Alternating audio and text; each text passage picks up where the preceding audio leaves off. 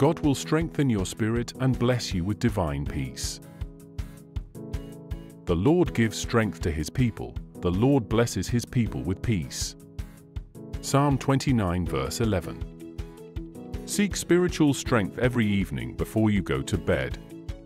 Spiritual strength seeks to find an equilibrium in life.